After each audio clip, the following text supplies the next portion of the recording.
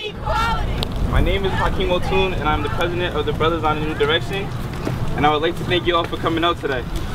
Unfortunately, I wish we could be meeting under better circumstances. As you all know, we are here in light of the Trayvon Martin case. Now, I am not here to assess blame, guilt, or innocence. I was not there that day, and I can't tell you exactly what happened.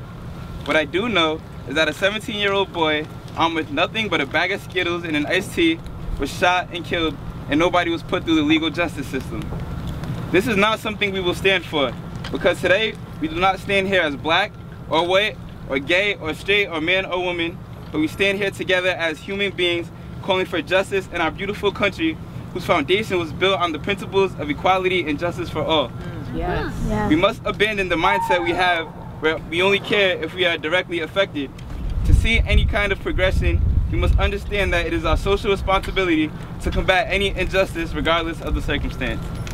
Now, I would like to ask if we can all observe a moment of silence for Trayvon Martin and his family.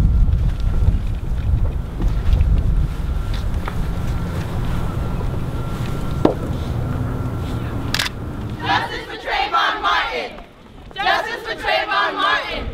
Justice for Trayvon Martin! Justice for Trayvon